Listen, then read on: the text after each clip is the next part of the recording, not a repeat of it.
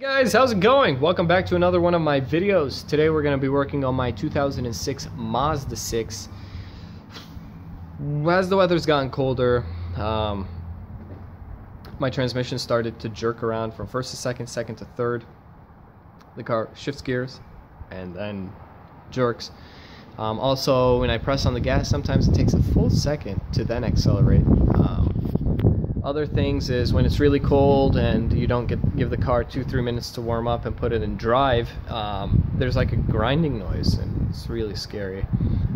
Sometimes when I'm going on steep hills, you can smell the transmission, like smell it burning, which it's funny, but it's really sad at the same time.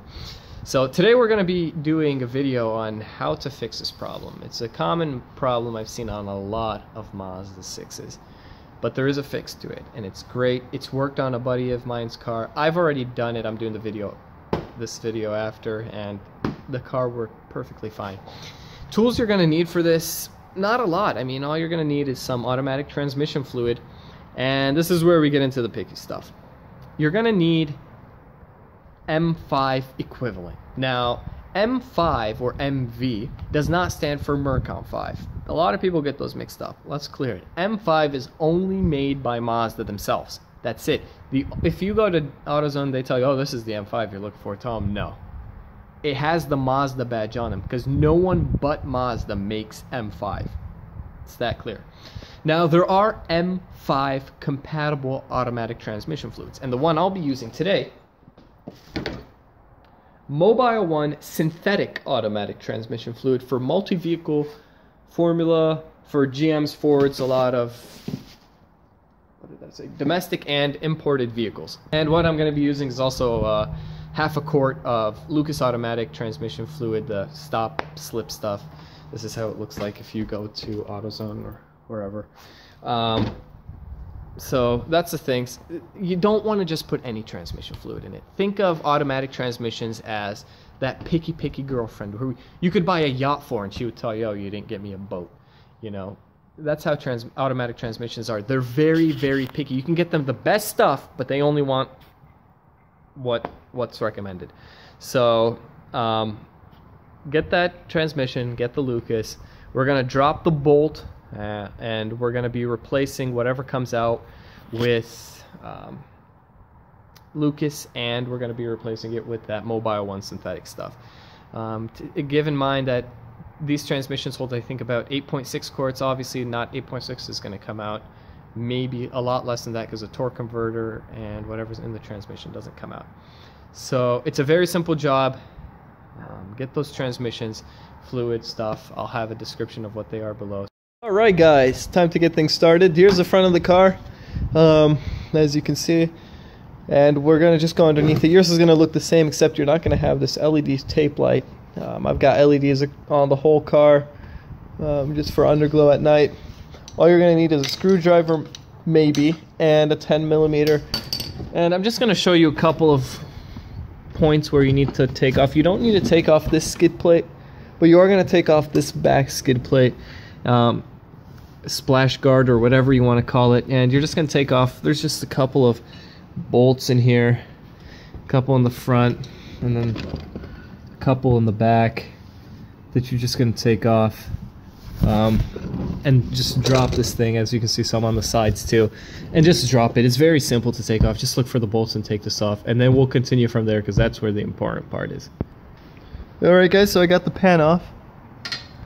Now all that we're going to do, as you can see, this is the exposed bottom of the car. Got our engine right here, and if you were doing an oil change on this car, you would go, here's your filter, and there's your bolt. Just take that off, and that's how you empty your oil on this car, which I will have a video soon on how to do a good oil service on this car. But if you look here on this, this is where the bolt was for draining your oil.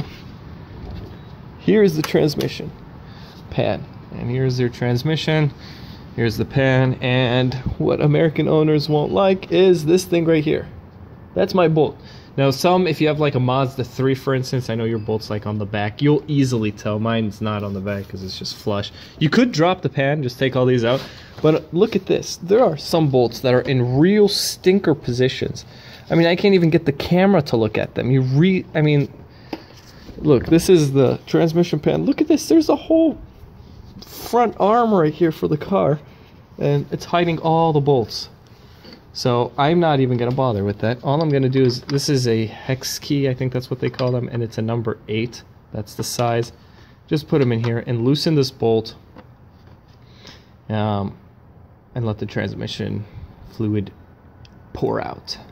So now that I got my hex key on the pan, I'm just going to crack it. Obviously it's going to be really tight on, so I'm just going to get a hammer and tap it on right here just to give it enough torque and get that thing off. Probably worth mentioning now, you should probably do this,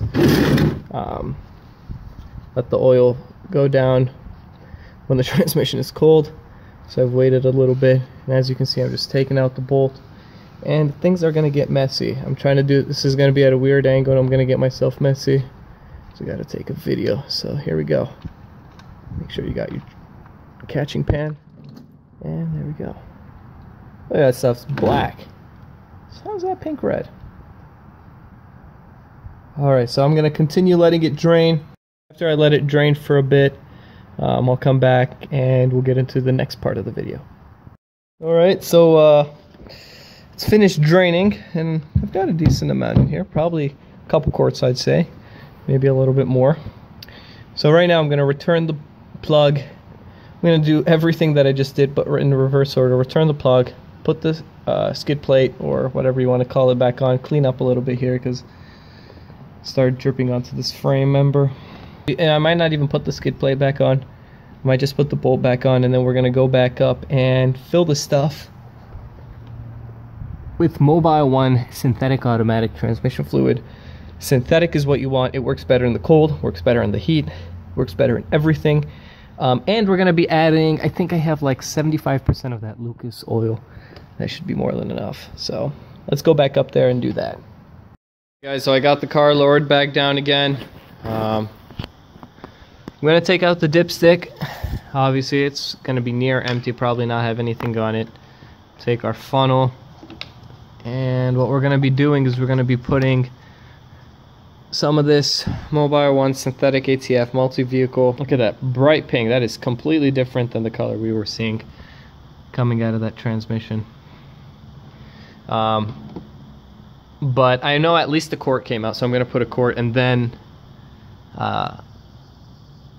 see how it's bright pink.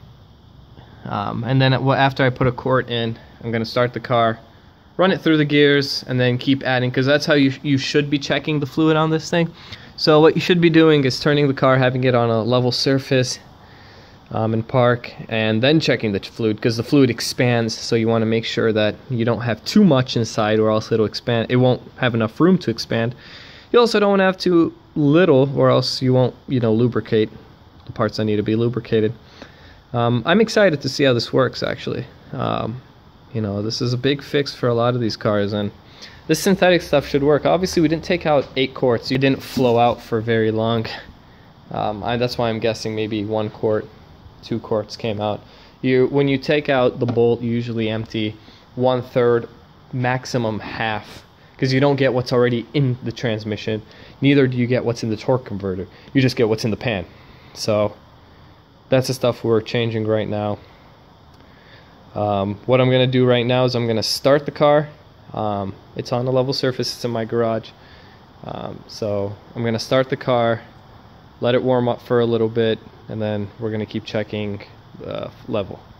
Alright guys, I have extremely good news. Filled it up back. I used about 1.5 quarts of that Mobil 1 stuff and half a quart of that Lucas, so about 2 quarts, give or take. And I seriously took it out for a drive. First to second was so smooth, I didn't even feel it. Second to third still gave me a little bit of problems, but it was significantly lower. The best thing that I'm happy about, though, is the fact that I don't have any more lag or hesitation and acceleration, I would press on the gas and it would immediately go. So this definitely worked for me. I am so happy that this worked, and I hope it works for all of you guys. This Mobil 1 stuff really does do magic, and you know, I'm so glad this happened. What I might do is maybe after 3,000-4,000 I might do another flush or just a change, you know, because then that fluid will thoroughly mix with the other fluid in there. I don't know, I might just keep it because I'm really satisfied with the results right now. I'll just go through a little recap what I did. I got 4 quarts of Mobil 1 multi-vehicle formula. This works on all Fords, GMs, domestic and imported cars. Very good stuff. This is expensive. It is synthetic. Make sure to get that. It's around $9.99 per bottle. I had a bottle of Lucas. First of all, what I did was I took out the bolt from the bottom. That's what we did. We emptied as much as that came out. I took out the pan. I obviously put some immediately, and I put 1 quart in immediately because I didn't want it to run really dry in there. And I know I took out more than a quart, so I just put a quart in there. Saw that it was still missing. Put some in. Kept taking it for drives. Now it runs extremely fine. I am looking forward to this car to last me at least another 2-3 years, at least. It's a 10-year-old car, but it still's got the looks. The paint looks great. The interior is perfect. The engine is 137,000 miles, but you'd never know.